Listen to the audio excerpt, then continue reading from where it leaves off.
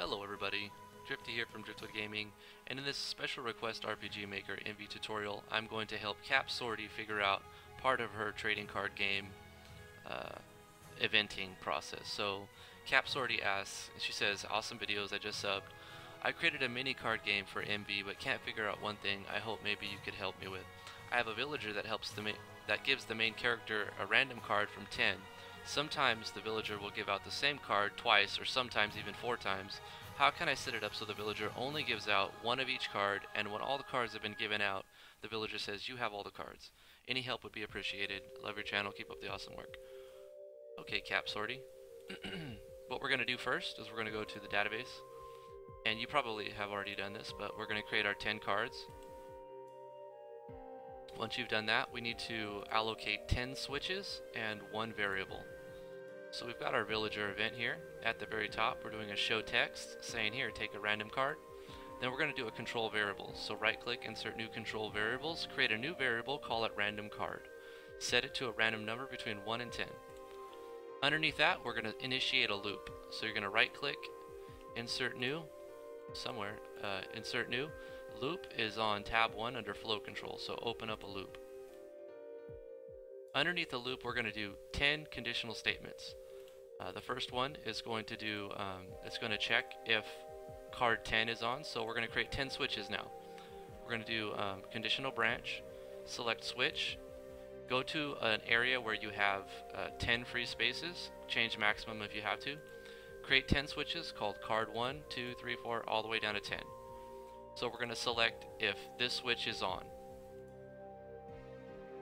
Underneath 10, do the same thing. Right click, insert new conditional branch, checking if the switch 9 is on. Then 8 all the way down to 1. If all the switches are on, you're going to show text and say congratulations, you have all the cards. Then you're going to control a self switch. Turn self switch 8 on. And then break the loop.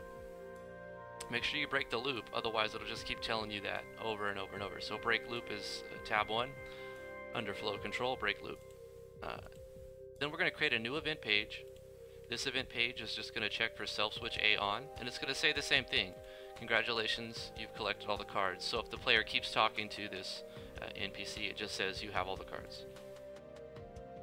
Underneath all of that, we're going to do a conditional statement saying if the now we're checking for variables. So right click, insert new conditional branch, and we're going to say variable. So that variable that we created, the random card one, if that is equal to 1, then do this. You're also going to check else handler.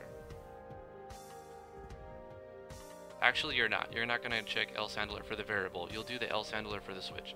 So this one, you're going to the conditional branch random card equal to 1. Underneath that, you're going to do another conditional that says if card 1 is off. It's important that you say off for this one. So insert new conditional branch for the switch. Card 1 is off, so you'll have to select that off. And this one, you do create else branch.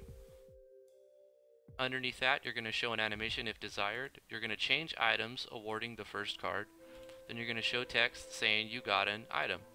You can just say card 1 here, or you can do /II and then input the number of the item that is card 1. For me, if we look in the database, card 1 is starting on 201, and I put them in this order so that 201 is card 1, 202 is card 2, all the way down to 210 is card 10, just to make it simple. So after that show text, we're going to control a switch, and we're going to turn on card 1 switch. So right click, insert new control switch, turn on the card 1 switch. Then we're going to break the loop. So right click, insert new, break loop is going to be under flow control.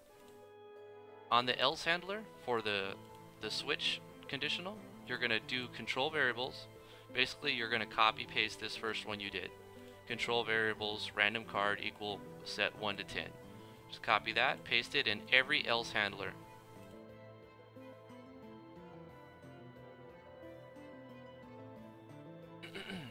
So that was for card 1. Beautiful thing is you could just copy paste this whole thing, copy that, paste it down here. So it'll be an exact replica. All you're going to do is change the numbers. So now the conditional statement is saying if the variable card is equal to 2. So just change the 1 to a 2. Then you're going to change this switch from card 1 to card 2 is off with the else handler.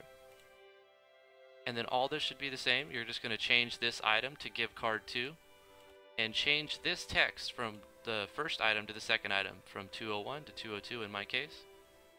You don't even have to do that. Control switches, now you're going to turn off instead of card 1, you're going to turn on card 2. So the first time we're turning on card 1, this time we're turning on card 2. And then don't forget the break loop. On the else handler, same thing. We're just doing control variables, controlling the random card variable, random number, setting it to 1 to 10. Random number 1 to 10. And that's just something you can copy paste. So copy paste that whole thing. Change all the numbers to 3. So this variable is 3. This switch is 3 off, else handler. Awarding item card 3, updating the text so that it's saying you're getting card 3, and turning on card 3 switch. Break the loop, control the variable, the control variable stays the same because it's still rolling a random number. Copy paste that for 4. You see what we're doing here, just do the same thing. Change the random number to 4, and then the switch, change the switch to 4, change the item to 4, the text to 4, turn on card 4 switch, break the loop, same random card, random 1 to 10. Do the same thing for 5, 6, 7, 8, 9, and 10. At the very end, that's all you're going to have to do except, yeah, that's it, because we've already done the self switch. So let's take a look at this in game.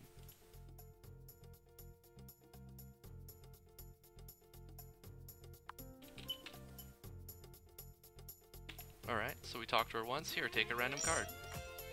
We got card 8. We got card 3. Card 2. She'll never give us the same card twice. Card 4. Card 7. Card 9. Card 6. Card 5.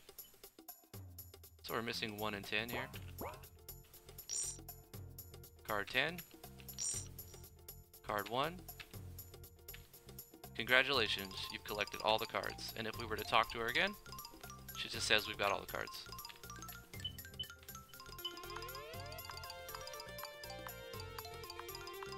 So hopefully you enjoyed this tutorial. If you did, remember to thumbs up, like, favorite, share, subscribe, all that good stuff. Thank you for your request. This was a fun tutorial to do. I had fun doing some eventing and everything. So I really appreciate you guys asking me these comments and asking me for these special requests. Thank you for watching this video. Thank you for being awesome. And if you have any more suggestions, leave them in the comments below. We will see you in the next tutorial.